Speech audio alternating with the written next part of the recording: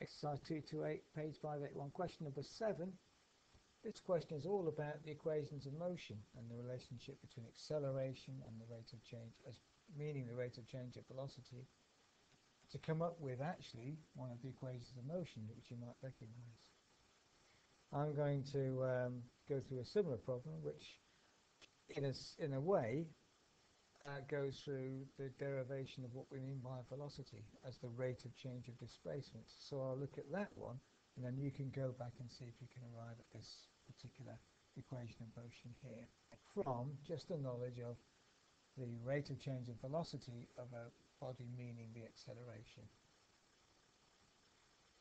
So let's look at this one here in a similar way to the question in the book. We're defining what we mean by average velocity of something. The average velocity, v let's call it, is given by the rate of change of displacement, s, with time. I didn't put s in here, but s is the displacement. So I can write that algebraically as this: v equals ds by dt. That's a differential equation because it's got a differential in it and it's got an equal sign. So what I want now is a formula for the displacement. So what I need to do is integrate both sides in this particular case. So v is my average velocity, what I'm after at the end, the value for the average velocity.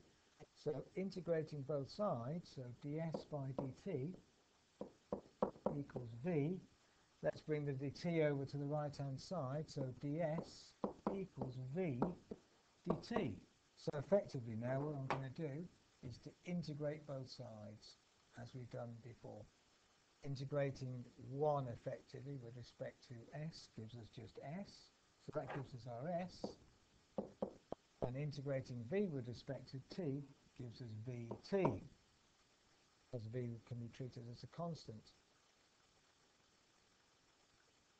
So that's my plus c. So that's my general solution. The displacement is velocity times time, which you probably know, don't you? Plus some constant c. And if we look at my initial conditions, when t equals 0, s equals k here. So putting in the initial conditions, when t equals 0, this disappears.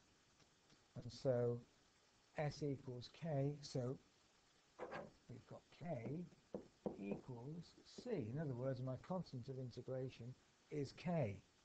So I can finally write s equals vt plus k, which I probably wouldn't have bothered to do. I could just as easily have left it at c. The important part about this, though, is what does k represent? What does k represent? It represents, if we look back at our initial conditions, the displacement when t equals 0. In other words, it takes into account the fact that at 0, when t equals 0, if we consider the movement of some body in this direction, then if this is our 0 displacement, and this is our displacement of, say, 10 meters, what we're saying is when t equals 0, the start point of the object is not 0, it's some arbitrary position k. So when t equals 0, we are at that point, not at this point, not at the start, not at this point here. So that represents effectively the initial displacement. S equals vt plus k.